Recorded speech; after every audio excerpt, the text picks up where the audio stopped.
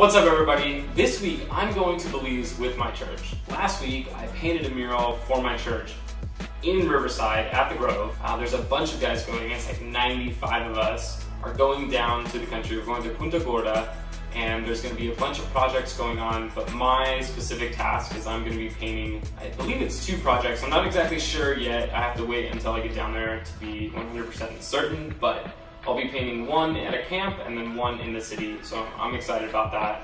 And it's weird because it's 10 years after an event that changed my perspective and really started me on drawing in the first place. So in 2009, because it's 2019, in 2009 I was a freshman in college and I was about to go on a trip to Uganda, Africa. And throughout that year, I had started to study theology at California Baptist University.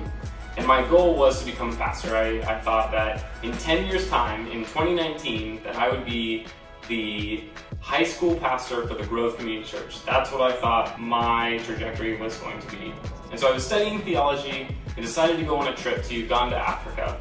I go to Uganda and there I just saw so many things, the inequality of life, the spread between the United States of America and Uganda is so vast, and I crumbled inside. My faith kind of fell apart, and it was because I didn't have my own faith. I had someone else's faith, and so it was just this really transformational time of just doubting everything. But around that time, because I had been keeping journals for most of that time, my writing in my journal switched to then drawing, because I couldn't really express what was going on. There was a lot of angst and emotions and things that I couldn't understand what was happening. So I started drawing a lot from that time. And that was really the catalyst. When I got back from Uganda, I decided that being a pastor was not what I wanted to do. Everything that I liked about being a pastor I could do as a volunteer, and I decided to start studying something else. And that something else was art.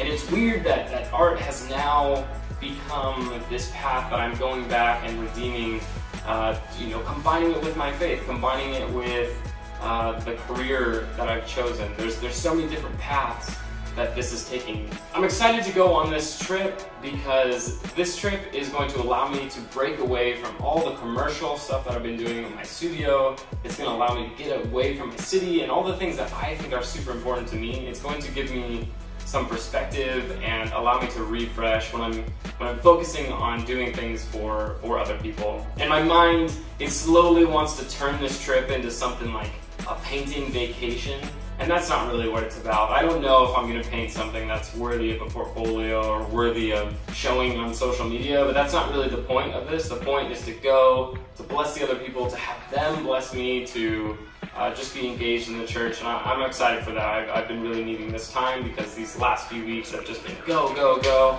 I can't wait. So we'll see how Belize goes, and next time you hear from me, I'll be in the jungle. The jungle!